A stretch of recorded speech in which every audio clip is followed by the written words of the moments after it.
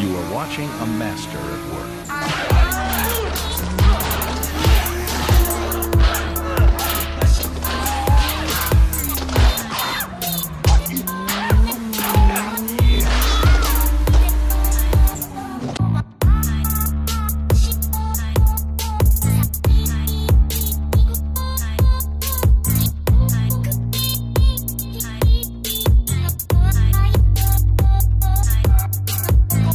Alright guys, so today I'm going to be taking off the turbo of the Cummins, the HY35.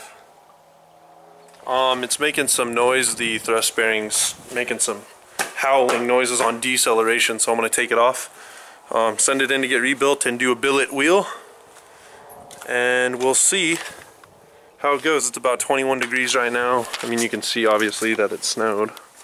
The sun's out, but it doesn't help very much. Good old Colorado. So yeah, let's get started. Alright, so what you want to do is bundle up, because it's, you know, cold. Take off the intake, and then I already got some of these bolts out, but just the exhaust housing bolts, and then the clamp, the oil feed line, and these bolts up here, and those bolts down there, and that's it. It's pretty simple. Alright, so all of this pretty much wasn't too hard. Make sure you take the fitting out so you don't lose it, like as far as like when you send it to the turbo rebuild place. These top two are nuts, the bottom two are the biggest issue. You gotta get an extension.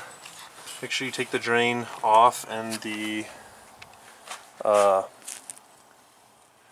you know, all the stuff down here, the elbow, the outlet elbow with the clamp, the 3-inch V-bend, just so you have some room to stick in there, and take it off.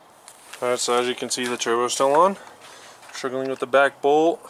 It's a pain in the ass. I'm going to PB blaster it, and I grinded a wrench, so it's just pissing me off, so I'm going to stop today. Put in the new WeatherTech floor mats. They look pretty good. So yeah, just did at least something for today. Alright, so my camera's going to die here, but I got the turbo nut off. You can see here. Use some PB blaster and a hammer on a shaved down nut or wrench.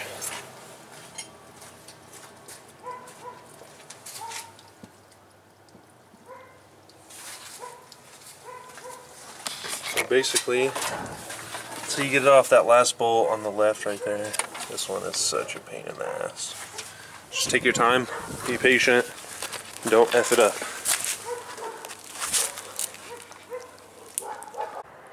Alright guys, so I'm got the turbo back from rebuild. HY35, the billet compressor wheel took the housing out, the silencer ring.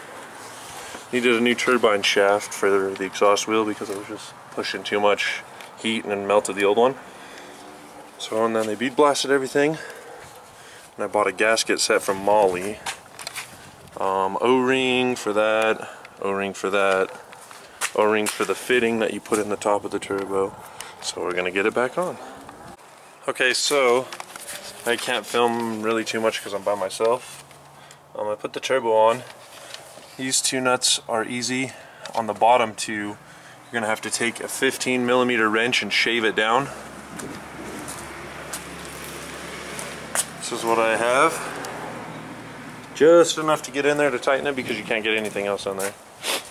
And then what you do is you buy that Molly gasket set from O'Reilly's, and it comes with everything.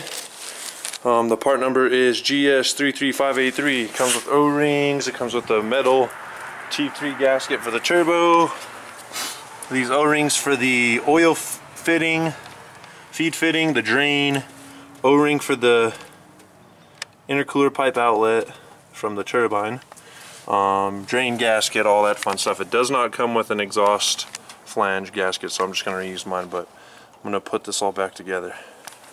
Okay, so quick tip, before starting your engine and connecting the feed line, connect the drain line, pour oil down the center section so you don't start the turbo dry. I just do it anyways, so what if the manufacturer did it? I just do it to be safe. This one has a billet wheel, and you know, it costs like 650 bucks, so I'm not trying to blow this thing up. and start to try and just ruin it.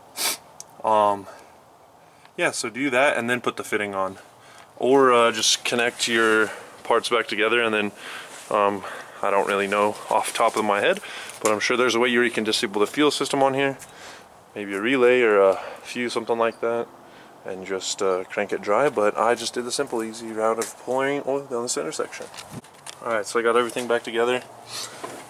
This usually goes back together a lot easier than it does coming apart. Make sure that everything is good. V-band clamp. I'm going to try and put my my J-hook on. It is a pain in the ass. If you don't know what that is, Google it.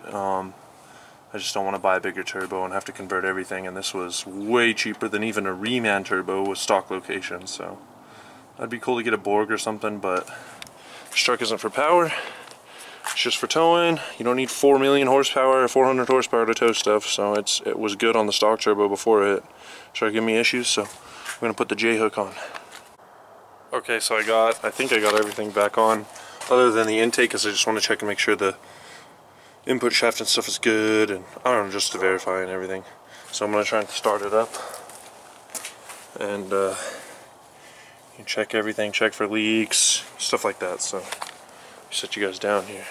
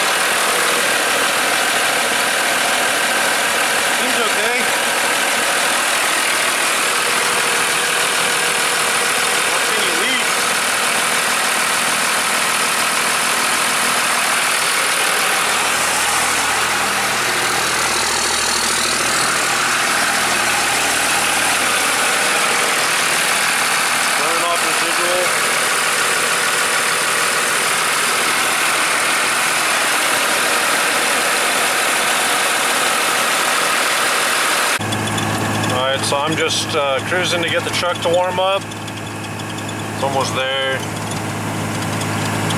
800 EGT at 13 pounds of boost. Just on the back road here in Colorado.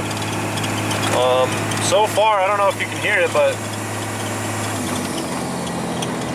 that freaking billet wheel and the this is like quarter throttle too. The billet wheel with the silencer ring removed just sounds so freaking crazy. Like, I don't know, it just sounds so cool. So I'm gonna try and flip around here, get it up to temp, and then do a pull. All right, so I'm gonna stop here. You can see the city way over there. I'm gonna try and do a pull here, and I'll read out all this stuff. I'm gonna keep overdrive off, and then I'll switch to it at the end. All right, so here we go.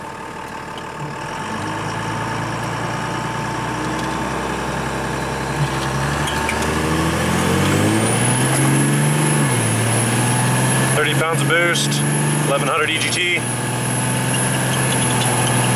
12, 33 pounds of boost,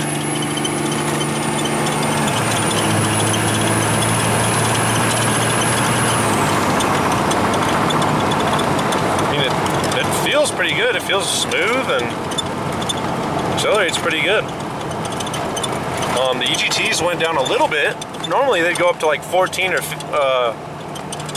15, almost 15, and I'd have to let out. But this new billet wheel and the ported housing and stuff, I know they said the billet wheel loses boost, but I didn't see any loss of boost. I have that J hook on to give me a little bit more boost, about 10 to 12 pounds. Looks like it peaks at 33 pounds, so overall I'm happy with the truck. This is like, you know, good bolt-on, you know, affordable upgrade for a budget, you know, semi-quick truck. It'll pull freaking, you know, it'll probably make 750 foot-pounds of torque, give or take, with the stock turbo and a tuner. It's mostly just balancing your EGTs. That's why people go bigger turbos. So mine are okay, and honestly, like, I don't really need to floor it towing and stuff or going up a hill. Like, the truck has enough power to do it. So I don't think I'll ever get up EGTs because that was a watt pull. But yeah, so get this truck back home and I'll do a review or just close out the video.